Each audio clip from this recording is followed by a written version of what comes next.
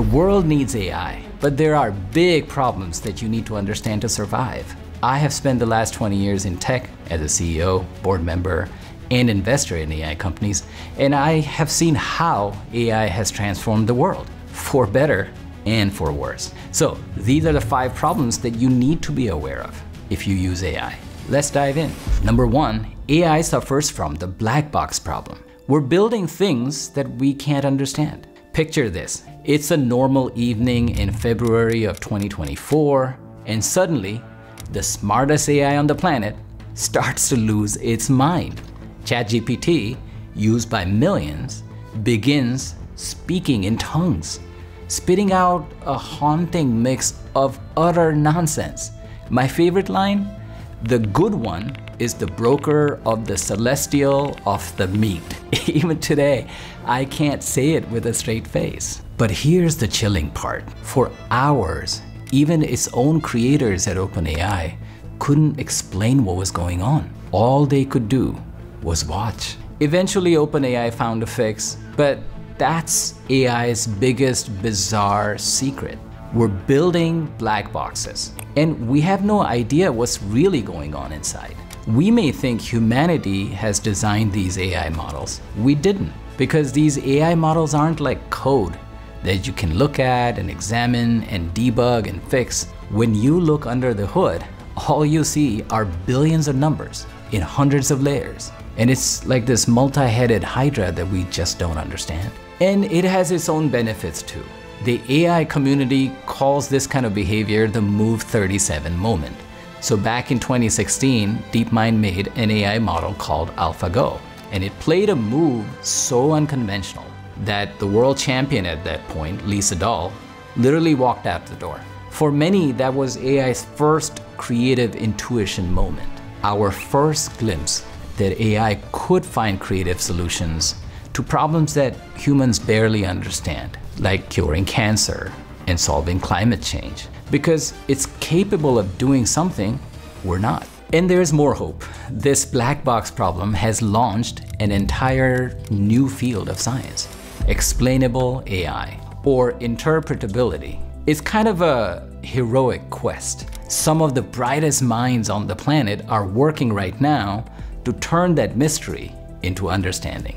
And I also believe that there will be more safety regulations on this new tech. Today, your sandwich has more safety regulations than AI models. If your food, your medicine, even your cars need mandatory safety standards, then why not AI? Number 2, the AI bias. This is the fastest growing problem in the AI industry.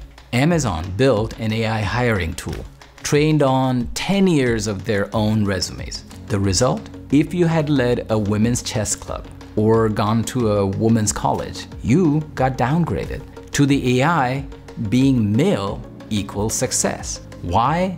Because that's how Amazon had historically hired. And it's not just hiring where AI bias shows up. A ProPublica investigation found that Compass, an algorithm used in US courts, was almost twice as likely to label black defendants high risk compared to white defendants, even when the records were similar.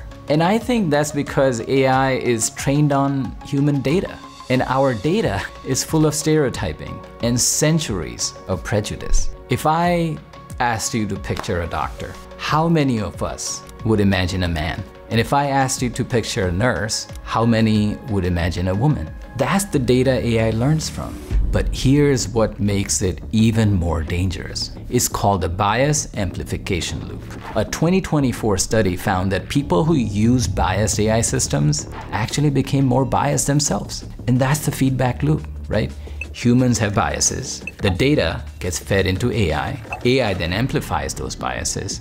Humans get those biased results from AI. Their bias grows even stronger. That heads back to the biased data, and the loop continues. And it's the same loop that powers YouTube's algorithm or any social media algorithm. Social media feeds you the content that reinforces what you already believe in. It hardens your beliefs. It hardens your biases. It's called the snowball effect. A tiny bias becomes an avalanche. The silver lining, if any, is this. For the first time, we can see prejudice as data. And as a society, we can delete it. And as individuals, we can also audit our own AI tools for bias before making any decisions. We spend more time spell checking than bias checking. But we can make bias checks non-negotiable too.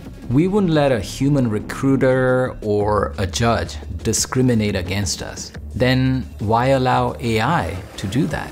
Number 3 is next, and this is a tough one. AI is destroying our brains. JP Morgan's AI can review thousands of legal contracts in seconds. Humans would take 360 hours for the same job. That's 173 full-time employees for a year. AI, seconds. So one has to wonder, how would humans compete against this? AI is not just displacing jobs, it gets worse when somebody is laid off. Picture this, a 28-year-old marketing analyst loses her job to AI. She turns to ChatGPT to write her cover letters and research companies and even practice interviews. 6 months later, she is still unemployed. But if you scan her brain, the brain scan will show she now has weaker strategic thinking and problem-solving skills. That's strange, and research backs this up. MIT researchers scanned the brains of people writing essays. The result? Those who used only their brains showed the strongest neural connectivity. Heavy ChatGPT users showed the weakest neural connectivity. And here's what's even more troubling. After 4 months, those ChatGPT users performed worse on cognitive tests. They were becoming less capable of complex thought. This is essentially cognitive atrophy. Our brain is a muscle. It's going to lose strength when we stop exercising it. And the most vulnerable, the people aged 20 to 30. Young professionals in the US have already seen unemployment spike 3% higher in entry-level roles. Those are the roles where they learn to exercise their brains. So what should we do? Treat AI like a tool, not a crutch. Use it to refine your thinking, not to replace it. Use AI as your sparring partner to make your thinking even stronger. And the optimist in me sees this as the greatest opportunity for professional growth in our lifetime. Focus on the skills AI can't replicate: servant leadership, creativity, emotional intelligence, and critical judgment. We can preserve the joy and passion in life by doing hard things ourselves. Human agency is what makes us feel alive, feel useful. That's how we find meaning. Now we're on to problem number 4. Has AI completely shattered the concept of truth? AI is warping what we believe is true. In 2024, a strange thing happened in democracies around the world. For the first time, AI deepfakes were weaponized at scale across elections in the US, Taiwan, Indonesia, South Africa. It's become almost commonplace for bad actors to deepfake politicians. These were videos designed to mislead, confuse, polarize, and here's the darker twist. It's called the liar's dividend. Once people know video and audio can be faked, they stop believing in all evidence, even when it's real and factual. A corrupt politician, a damning tape, people just shrug. That's AI, fake news. And suddenly, the very idea of shared facts and truth collapses. I had a direct experience with this. I was working with a company that flagged misinformation using AI tools. And each month, it got harder and harder. Why? Because the fakes kept getting better and better, way faster than the detection tools. And the problem is escalating. The AI-generated media industry is set to hit $77 billion by 2034, according to one estimate. And the asymmetry makes it even worse. Creating a fake takes seconds and costs almost nothing. But debunking it is getting harder, slower, and more expensive. AI isn't just making lies easier to spread, it's making truth harder to prove. But for every action, there's a reaction. An entire new industry is emerging to fight back. We're seeing cryptographic watermarks, AI models that are trained to spot fakes, and even new standards like C2PA that can verify the origin of the image or a video. You can be part of the global immune system for the truth. Build media hygiene into your daily life. question, verify. Don't just blindly share what you see. And don't just trust even AI. Fact check everything. And finally, in a world where evidence is becoming shakier, invest in building human trust. Be the person who verifies sources, who asks real questions, and shares wisely. People will trust you more. Lastly, problem number 5, no one can stop the race. Right now, the most powerful AI on the planet is controlled by just 4 companies. I'm talking about Google, OpenAI, Anthropic, and xAI. They're all American companies, and they're the ones building the frontier models, like Gemini or ChatGPT. And yes, there are some really cool open source models coming out of China, like DeepSeek and others, but they barely make a dent in the market compared to the big guys. And if you want to know why this gap exists and why it is so huge, all you have to do is follow the money. In 2024, private AI investments in the US hit a staggering $109 billion. Its closest competitor, China, invested just $9 billion. That means America is investing 12 times more. So how does China plan to compete?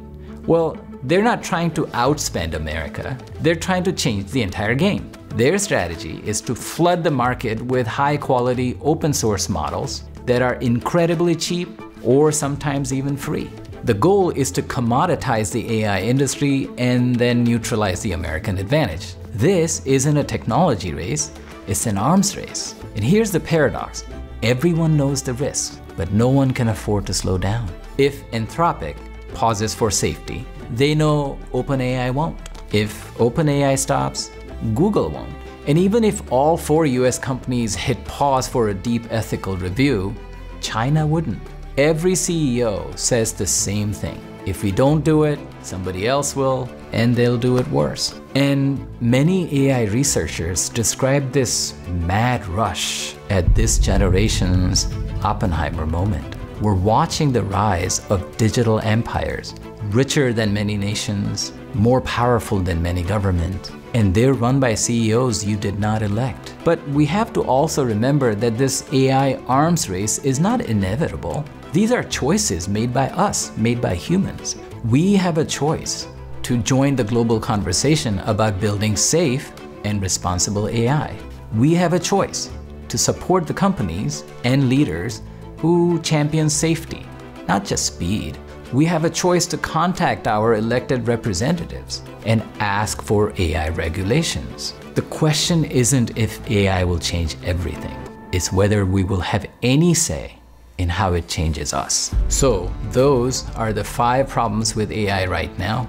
But what gives me hope is this. Throughout human history, we have faced many technological challenges, and we've always found a way to live with those consequences, both the upsides and the downsides. AI won't be any different. The same species that learned to control fire, harness electricity, and split the atom is now learning to partner with artificial intelligence. The future of human intelligence is being written right now. And we'll figure this one out too. We always do. If you like this video, check out my video on where to invest in AI. Stay hopeful, stay human. Thank you, and I love you.